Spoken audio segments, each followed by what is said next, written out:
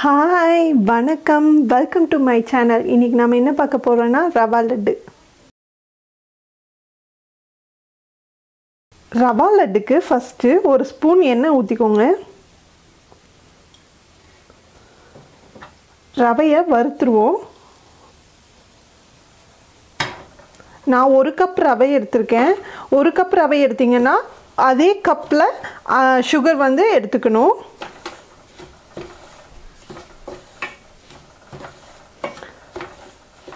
ரவை நல்லா வறுபட்ட ஸ்மெல் வர வரைக்கும் நல்லா வறுத்துக்கோங்க.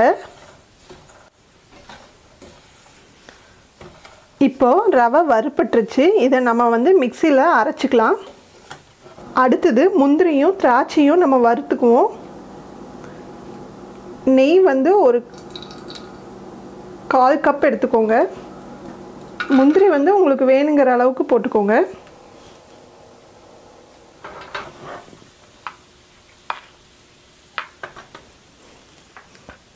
அடுத்து திராட்சையும் போட்டுக்குவோம்.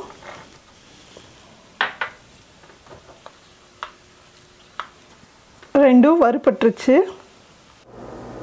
ரவை வறுத்ததை இந்த மாதிரி கோர்ஸாக அரைச்சி வச்சுக்கோங்க. அப்போ தான் லட்டு பிடிக்கிறதுக்கு நம்மளுக்கு வரும்.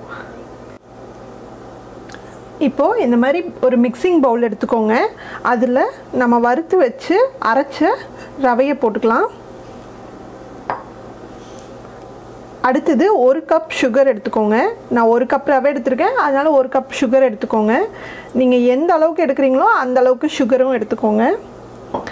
அடுத்தது நம்ம வறுத்து வச்சதை போட்டுக்குவோம்.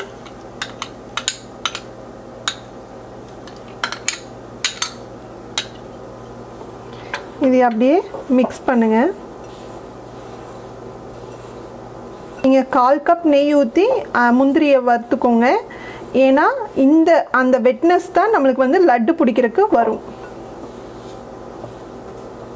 சுகரும் நீங்கள் பவுடர் சுகர் தான் ஆட் பண்ணணும். கிறிஸ்டல் சுகர் யூஸ் பண்ணக்கூடாது.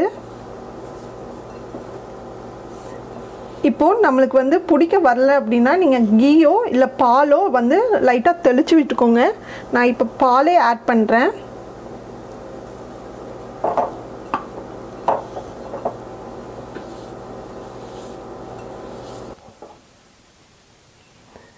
இந்த மாதிரி எல்லாத்தையும் நல்லா உருண்டை பிடிச்சிட்டிங்கன்னா நம்மளுக்கு டேஸ்டியான ரவா லட்டு ரெடி ஆயிரும். இப்போ நம்மளுக்கு டேஸ்டியான ரவா லட்டு ரெடி ஆயிடுச்சு. ஸோ இதை நீங்கள் கண்டிப்பாக ட்ரை பண்ணி பாருங்கள். உங்களுக்கு பிடிச்சிருந்துன்னா என் சேனலை லைக் பண்ணுங்கள், ஷேர் பண்ணுங்கள், கமெண்ட் பண்ணுங்கள், மறக்காமல் சப்ஸ்கிரைப் பண்ணுங்கள். நான் மறுபடியும் இன்னொரு ரெசிபியோடு உங்களை மீட் பண்ணுறேன். பாய்.